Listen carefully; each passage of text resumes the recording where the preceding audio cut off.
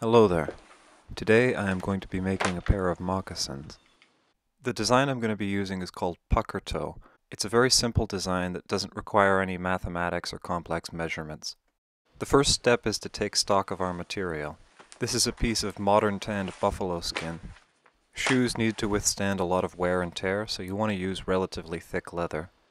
Now I'm going to wrap the leather around my foot to get the measurements. You want to try this in a number of spots to find the most efficient place to cut the leather. Remember that you need to be able to get 2 of these panels out of your leather. Now that I've found my spot, I'm going to take the proper measurement. I'm making a pair of winter moccasins here, so I'm doing it in thick socks. If you're making summer moccasins, you want to do this barefoot. I'm folding the leather over the top of my foot and marking where the center seam would be. Chalk is good for marking as it comes off easily and doesn't stain your leather. The drawback is that it wipes off easily. Now I'm going to fold the tips of the leather in around my toes. You want the tip of the leather to fold back to just past where your big toe joins your foot. If things don't line up properly, you're going to have to move your foot slightly. Now, keeping my foot in the same place, I'm going to make a wide tracing of it. Just using the curve of my foot to show where the edge should be rounded off. You don't want to be too precious about getting it perfect. Now I'm going to fold all the edges in. Ideally, that white line that you just made should all overlap at the same spot just past your big toe. My line needed some slight modification, so I'm just doing that now in a firmer stroke. Something that struck me in editing is that a beginner might want to mark where the foot was sitting when it was right, so that if you remove your foot you can put it back where it belongs. What I'm doing now is holding the front in place and then pinching the leather just behind the heel. I'm going to keep it pinched and I'm going to make a little mark in chalk where the pinch was. Ideally, this mark will be the back of the moccasin. Now I'm making a tentative horizontal line, square with the rest of the piece. There's an old carpenter's mantra of measure twice, cut once. Before you make any cuts, you want to double check, make sure everything still lines up. If everything lines up, then it's time to cut the first corner off. Don't cut the whole thing out yet, just the one corner. Take your time, cut it properly. Now I'm going to fold it over to see if my newly cut edge conforms with my existing line. It doesn't, so I'm going to remark it. I should have also erased the old line, but I can remember which one to cut. A cutting wheel is good for the straight sections. It should be noted though that I'm not cutting the back and it's still connected to the leather piece. Now I'm going to mark the tip with a pencil and then make another mark every finger's width. You want to do this all along the rounded section until it gets flat again. If you're using thinner leather, you might want the marks to be a little bit closer together. If you're using thicker leather, the inverse. Now that I've got all my marks, I should make sure that the last ones line up. Now I'm going to punch out all of the holes. The only thing you want to make sure of here is that you don't go too close to the edge. Now all the holes are punched, it's time to start sewing. I'm sewing with a strip of thick leather. A shoelace might be better for this stage as it's glossy and goes in and out. They've also got that hard cap which would be a bit like a needle. I gotta take this apart anyway, so it wouldn't matter that the shoelace is ugly. At this stage you're not sewing anything together, you're just putting the string in and out of all of the holes. Once you get to the end, you're going to pull it as tight as it'll go, and all going well, the toe should cinch together like a bag. Now I'm just going to poke out the inside to make things look right. There we go. And then I'm going to tie the 2 ends of the string together. Then I put my foot in to make sure everything still lines up. A gap on the top of the foot isn't the end of the world, you can easily fix this by the shape of the vamp. This one looks pretty good. It's most important that the heel lines up. If that mark isn't correct, you want to replace it. Now you want to make sure that the 2 edges of your mark line up. Now that all that's done, it's time to take it apart. Bit of wasted effort, but what have you. I'm going to use this piece as my pattern for the other moccasin. I want the 2 to be symmetrical after all.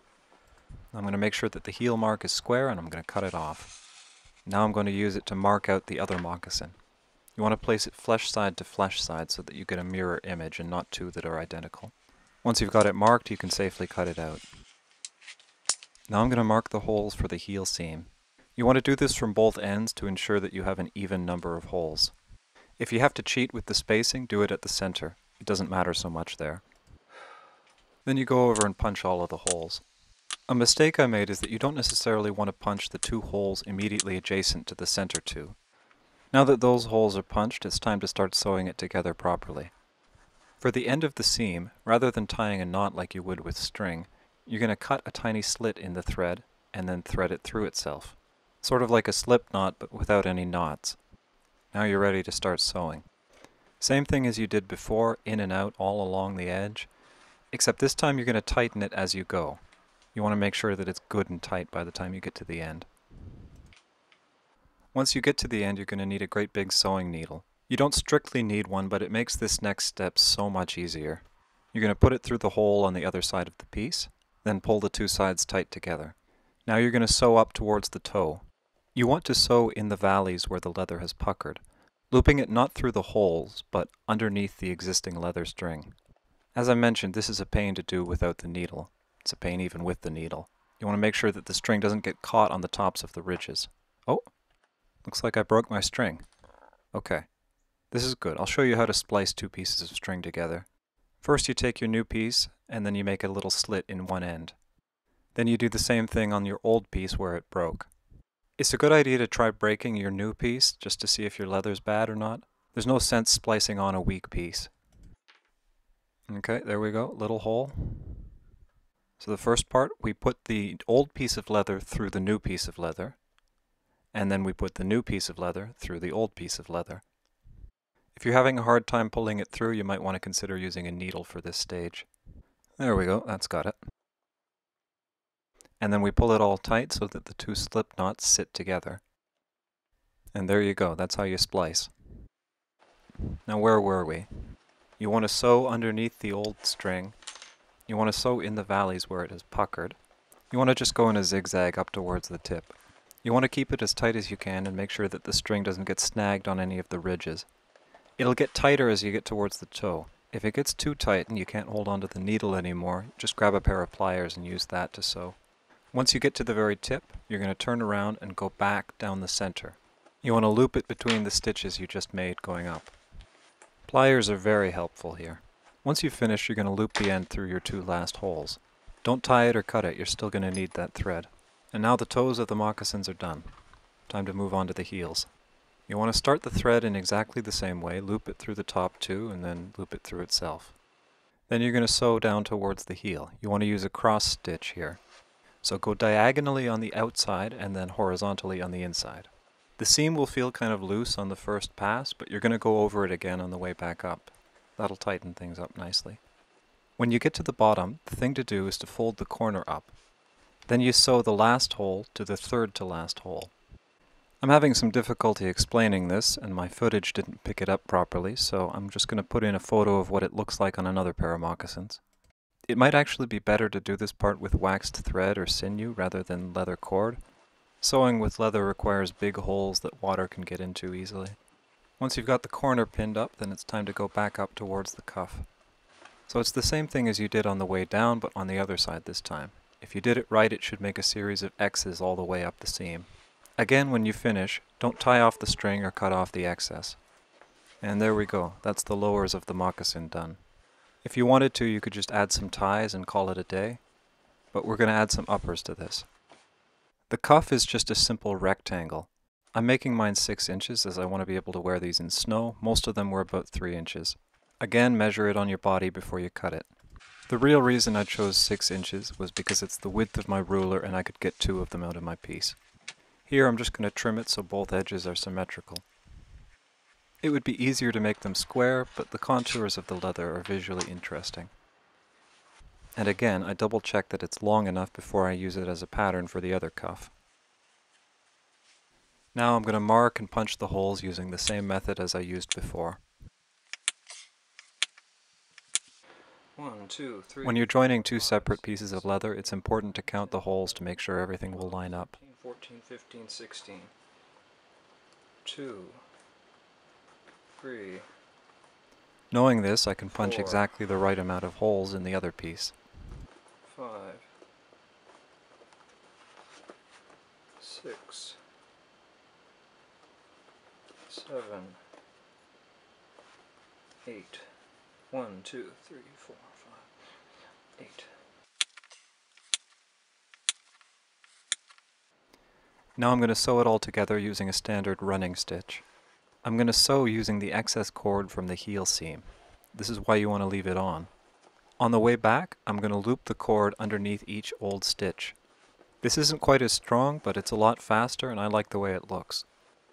If you run out of cord, you just splice on another section using the aforementioned method. When you've finished your seam, you just loop the cord back on itself and try and tuck it underneath something. It doesn't need to be knotted. So now that the cuffs are sewn on, all we're going to need is a vamp for the center. I'm just going to measure the gap at the front in the simplest way possible. The gap is a little under 3 fingers, so I'm going to make a piece a little over 3 fingers. This scrap is a little over 3 fingers, so I'm just going to cut this off square.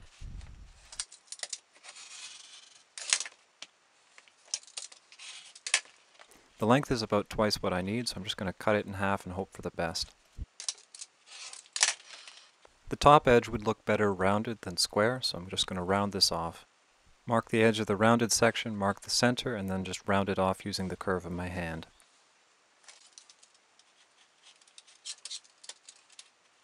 Easy as pie. I'll put a couple of holes in the lower to attach the vamp. I'm not going to want to leave the bottom of the vamp square either, so I'm just going to hold it in place and get an idea of how I have to cut it. I want the bottom to have 3 angles on it, a little tiny square at the tip and then 2 diagonals. There you go. And 3 holes per side. Then you just sew it on using the leftover string from the toe seam.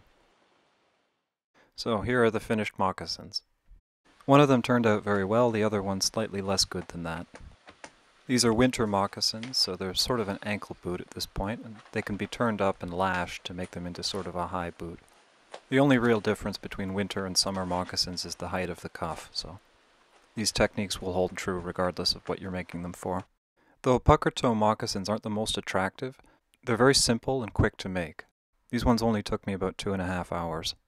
One final piece of advice before I end is that if you make them too small, don't be dismayed. You just have to get them wet and wear them while they dry and they'll stretch to your feet. Anyway, that's all I have to say. Thank you for watching. I hope you enjoyed. Goodbye.